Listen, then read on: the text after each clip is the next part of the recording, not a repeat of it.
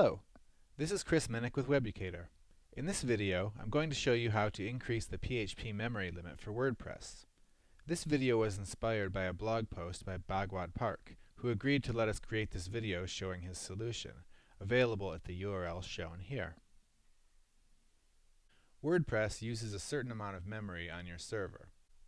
Because WordPress is so common, most shared web hosting accounts, as well as dedicated hosting accounts, are optimized to be able to run WordPress with no problem.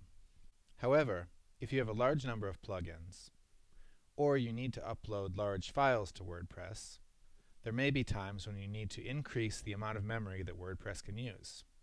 Before I show you how to increase the amount of memory that WordPress can use, I'll show you how to find out how much memory WordPress currently is able to use. To find this out, you'll need an FTP client, such as FileZilla. You can set up a new host in FileZilla and then connect to it with the credentials you'll get from your hosting company. Inside of your FTP client, navigate to your web folder and then into WP Includes. Locate the file named default constants and open that in a text editor. Inside of defaultconstants.php, locate the line with WP memory limit on it. The one above it is for if you're using WordPress multi-site. If you're just using the regular version of WordPress, look for WP memory limit underneath the else. 40 megabytes is the current amount of allocated memory.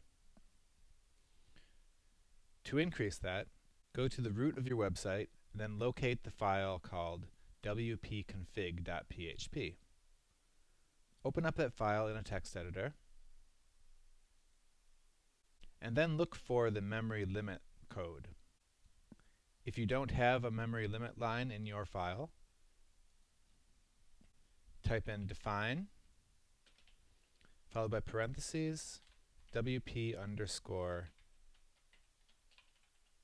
memory underscore limit. And notice that this is all in caps, comma, and then the new memory limit in quotes. We'll change it to 96 megabytes. And then end the line with a semicolon. Save this file and then re-upload to your server.